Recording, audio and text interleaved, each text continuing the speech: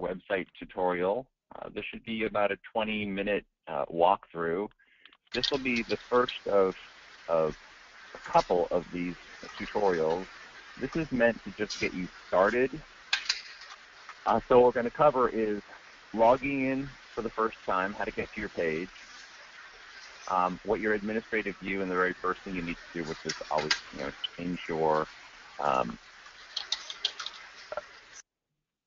change your password, editing pages, and then of course that's where we're going to spend the bulk of our time, because really what you want to do is be able to get content up there and then do question and answers. But I want to also make sure that you feel comfortable asking questions as we go forward. So let's get started with logging in. I had to mute Secrete because of the background noise. Secrete, if you want to mute yourself, that would be better. Can you do that? Yeah, I can do that. Thank you. Okay, so let's get started. First, switch screens here.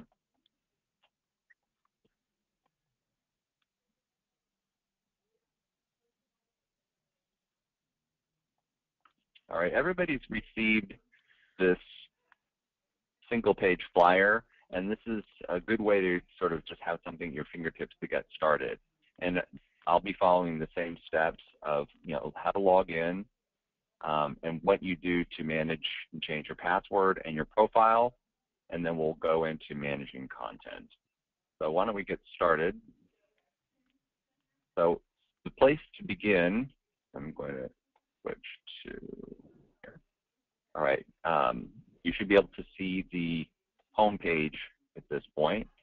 So you always come to the home page, and the way that you get to your login /user, and it will take you to your user login page. Oops, I'm going to log in as Raleigh Durham.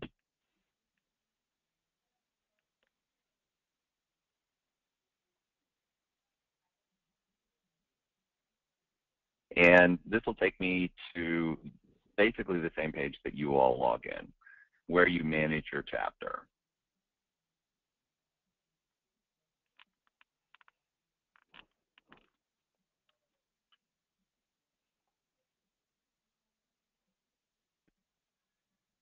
So now what I've done is gone to my account and clicked Edit. And if I wanted to change the password, I would put this current password in here, my email address, and you can see these are simple defaults that we've put in, but this is where you put your new password in. You have the option to upload a picture. This is more like a profile picture or an image of your group if you'd like. Really, this is just to build your own profile. And then, of course, we have a challenge here to make sure that robots can't get in the system. Humans can only verify this. I'm going to make no changes right now simply because this is an open account for Raleigh Durham. Once you do that, you click Save. You'll be back to your Manage Chapters page. And this is where basically all of your work is going to get done. Because at this point forward, now that you've updated your profile, really it's all about adding content. So let's start off by adding content to the home page of the Raleigh Durham site. I'm going to click Edit.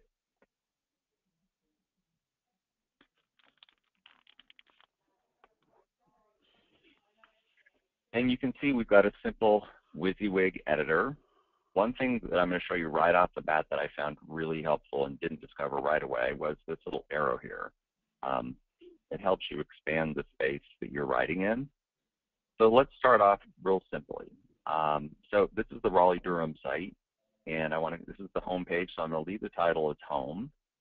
And I want to add some text here.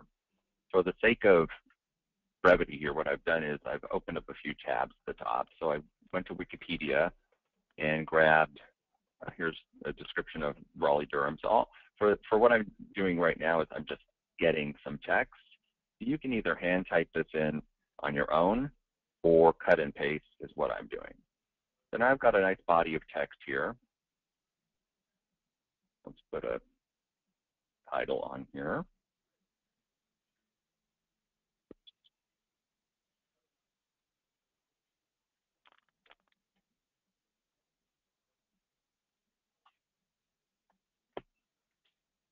I'm going to this headline, so I'm going to choose heading 1. And that looks pretty nice for now, so let's see how this goes. Key element at this point is to always hit save. I'm saving it under Raleigh Durham and clicking save. Can you do the 13th?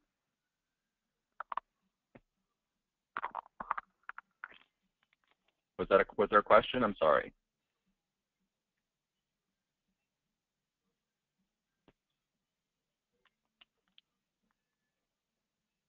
If you have a question, simply unmute yourself. So now you can see that I've got what I typed in there is on the page, been saved. So let's take a look at what it looks like to the public. You can click preview.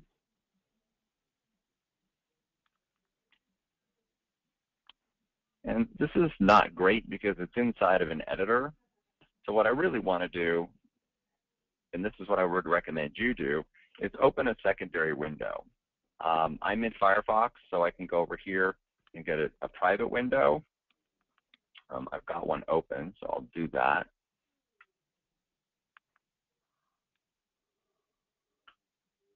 And go to Durham. And the reason you want to do this is, one, with a private window, I'm not logged in, so I'll see what everybody else sees. You can see this is pretty nice, but I feel like I really need to have an image in here. You know, it's got links. Everything I've cut and paste looks fine. Maybe I want to put a space right here. So it's easy to go back to my editor, and there was a space in it in my editor, but not on the page. So I'm going to add another space. Now I'm going to show you how to add an image. So let's say we want to put an image under here. There's two ways to get images. One is off of your hard drive. The other is via the internet. So you insert images by going up here. There's this little button, image button. I'll click on it, and it pops up a little pop-up. I want to be sure you can see this. Can someone verify that the pop-up is visible through GoToMeeting? Yep, looks good. Okay, great. So there's two ways to grab this image. First is to browse the server. So when I'm browsing the server, what I'm doing here is looking at, let's see, that requires browse server. Okay, so here's the pop-up for browse server. And what you're now looking at is the IBPSA server. So you want to go to, I don't have any images in my file here, so I'm going to go to upload, browse my hard drive, and I've already got it in a folder here, so I'm just going to grab a picture. Let's see, that's going to be, that's a nice skyline. So I'm going to upload that. So I selected it, I'm clicking upload, and you can see now it's here on the server. If I click on the image, what'll happen is, I'm going to switch back to, it pops, now you see it back to the editor, and it pops the image in here. Of course, it's a huge image. It's 1,000 pixels wide. So now I want to, well, I'm just going to put it in. Mike, we lost the, we're not viewing the screen at this point. Yeah.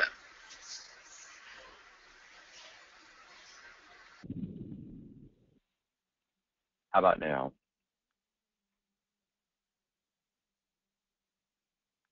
What screen are you seeing? We're not seeing any screen at this point. Share your screen again, Mike. I get lost. There you go. Ah, okay. Sorry about that. Where did I leave off? Where did the screen sharing stop? I guess when you were going through the upload process. Oh, okay. So I uploaded the picture and selected it. you can see that it's much too large for this article. But what I want to do is find out really how big I want it to be. I'm going to go back to my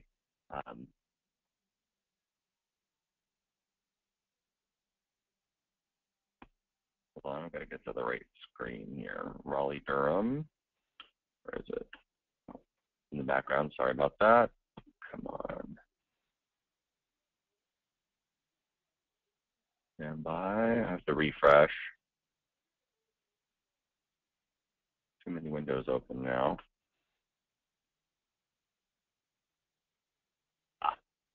Okay, so I'm going to hit Control R.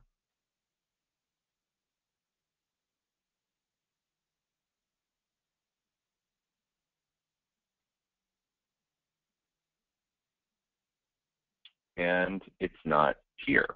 Well, the reason is because I don't believe that I've saved it.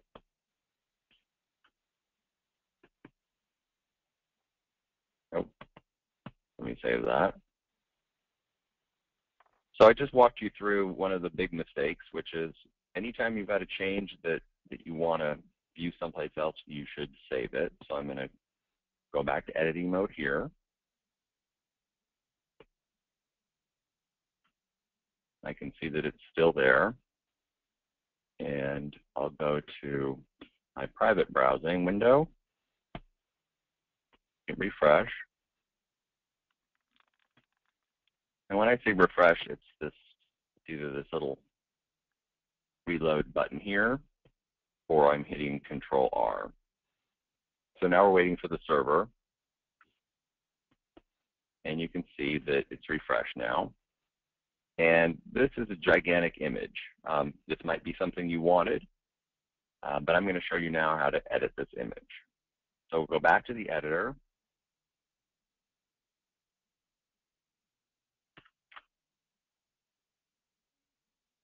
Click on the image. I'm double clicking.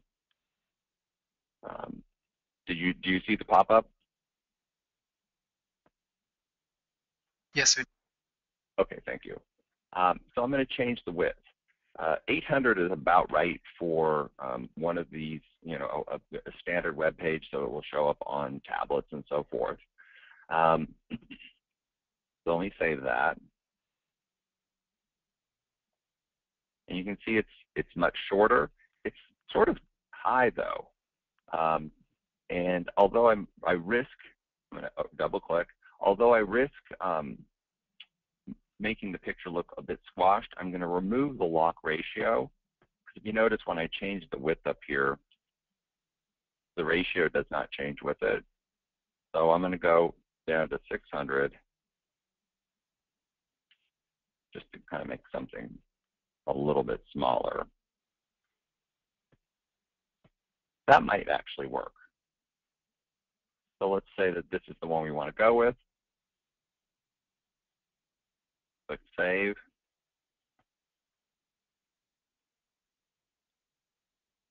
And go and take a look at it over in our other window.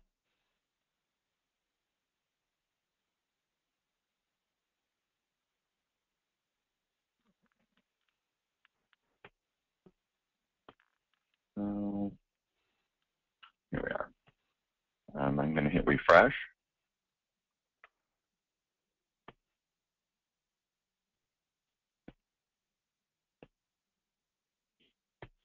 And there you have it. So the last thing I wanted to show you in regard to adding content, because this, whether you're doing it on the home page or any of the other, you know, adding text for your board, about, members, etc., it's all the same editor. So now I want to show you how to add links, because well, that's a fairly important element of creating web pages. Going back to the editor page. Move this up so I can work on it. Well, let's say that we want to make a link to the image. Well, first let's start with text. I'm going to just put a link on Research Triangle. Very simple. You just go up here and click link and put in whatever URL you'd like. I'm going to just go say OK. And you can see it's changed the text here. And so now when I save this page, this will be a link to IBPSA. What you really want to pay attention to when you do links is the target. So right now, if you click on that link, it would refresh this page and take you to the IBPSA homepage. By selecting target and a new window, now when a user clicks on that link, it will take them to a new window or a new tab. So let me demonstrate that.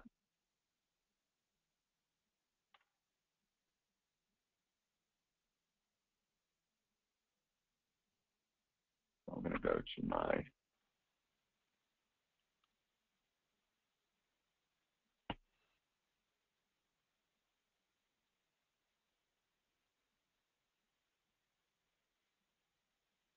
refreshing the page. You should see the link come up here for Research Triangle. When I click on it, it's opened a new tab and it's taking me to IBPSA-USA.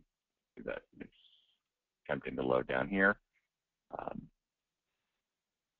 So that's how to do links on text. Now I'll show you how to do links on images. I'm going to go back to the editor. I'm going to click on the image. Let me expand this. You can see there's an option for links in here. Click that. And you can either, hold on, you can either select it, put a link in here like I did before. Oops. Hold on a second. I just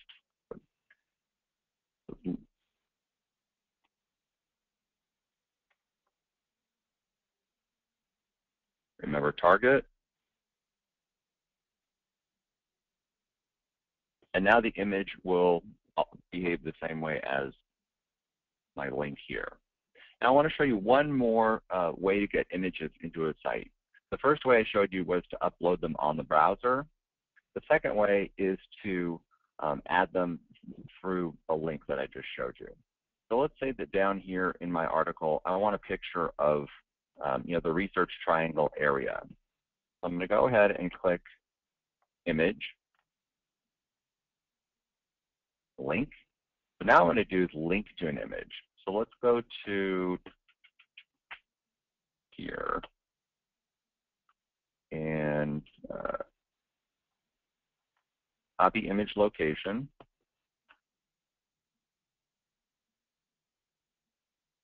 And what you can see in this URL is that it's now the actual link to that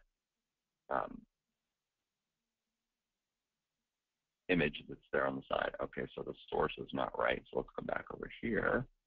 Probably the best way to do this is, let me find a smaller image. Yeah, I think that is, that's fine.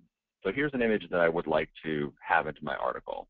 So copy image location.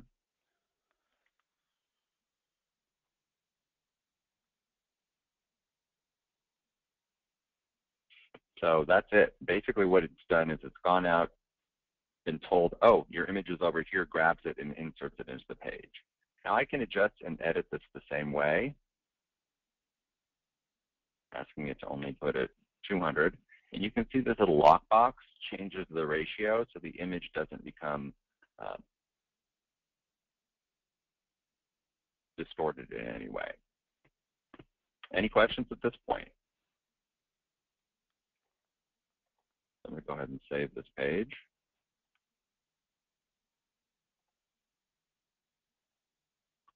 We'll take a look at our Raleigh-Durham page. Hit refresh.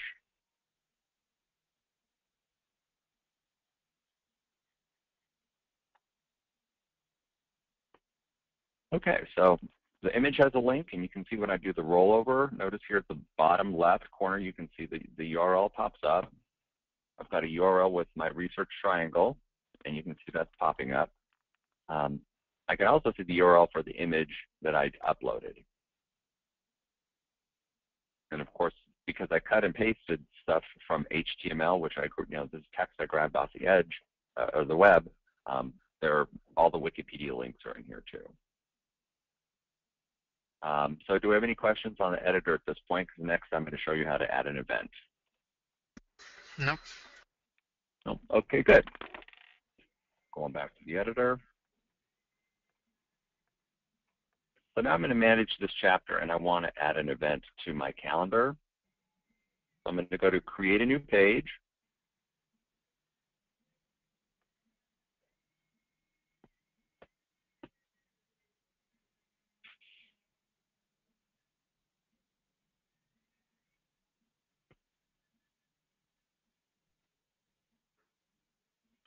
Chapter events.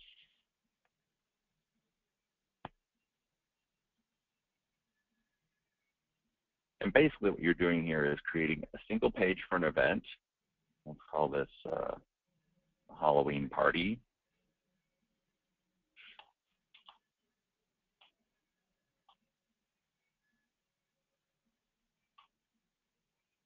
Uh, 7 p.m.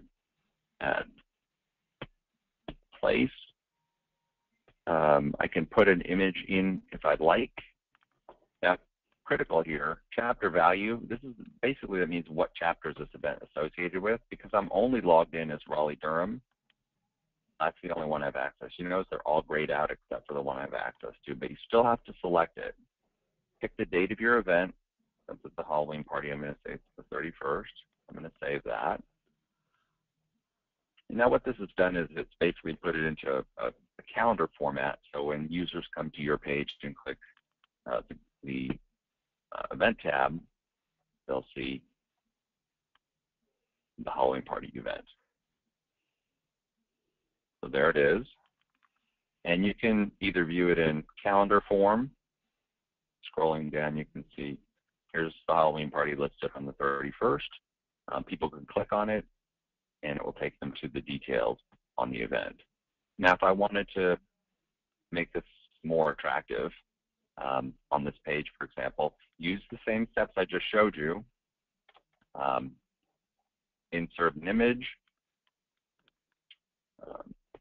For example, I just happen to have a Halloween picture. I thought I did, but I don't. Wait a minute.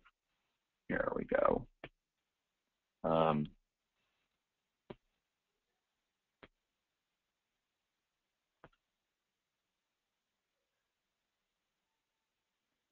Let's see if that works. Yeah, it's gigantic, so let me narrow that down to something reasonable.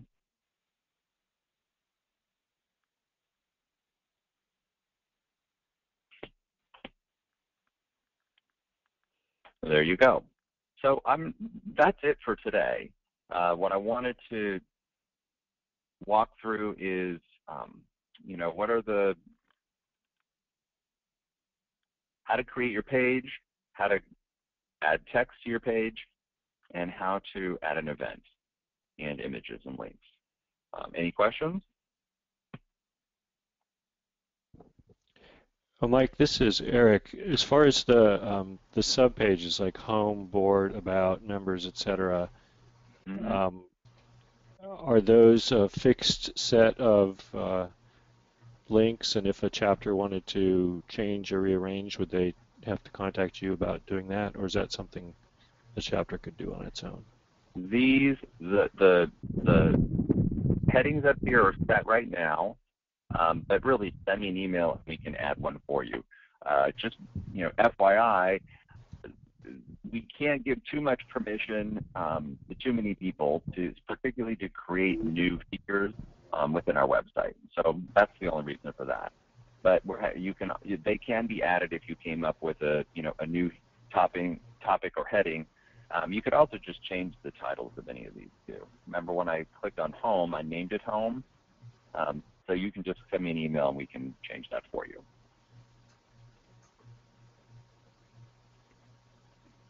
Mike, have the chapters been sent their login and password already? Every chapter has been given their own login and password, Okay. and what I was encouraging you to do in the first minutes of this, and it's clearly stated on all the documentation, is the first time you log in, you should change the password, because right now the standard password is exactly the same name as your username, which is really bad security. Okay. Okay, well, if there's no more questions, then I'm going to conclude this training. If something pops up, simply pick up the phone and give me a call or send me an email. We're happy to help. We're looking forward to seeing all kinds of great stuff show up on these mini chapter pages in the next couple of weeks. I had one quick question regarding the sign up of people. Can we do that through the website? I guess we can, right? When you say sign up, what do you mean exactly? I mean, sign up for a particular event in terms of enrolling that they would be coming to that place, or setting something up as an online tool to pay maybe like $10 kind of a registration fees. Oh, I see. Yeah, we don't have that integrated yet. I can offer you access to either. Well, right now, what I recommend is you just, if you're going to charge something or you need to register, then I can set you up with a service that does that. Most groups already have either Brown Bag or Eventbrite, something like that, where you can just drop a link in, because you know, like I showed you before, you can always put links to anything. So I would, sign up here, click, and take them off to your sign up pages. Okay, that's fine. Yeah, even the simplest one is, click here, open the mail link and send, hey, I'll be there. That's a more informal way to go about doing it. Oh, I was just thinking if there was some more formal way. No, not yet. Okay. However, if that becomes something that people want, there are modules we can add in to facilitate that. Okay. I mean, that just is driven from the fact that we, as I mentioned, we do a lot of collaborative ASHRAE meetings along with other savants, and we do sign up on their website.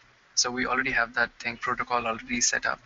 So it's easier. Right. So maybe we can just add the same link. So everything is going to one area, and people are registering through that website.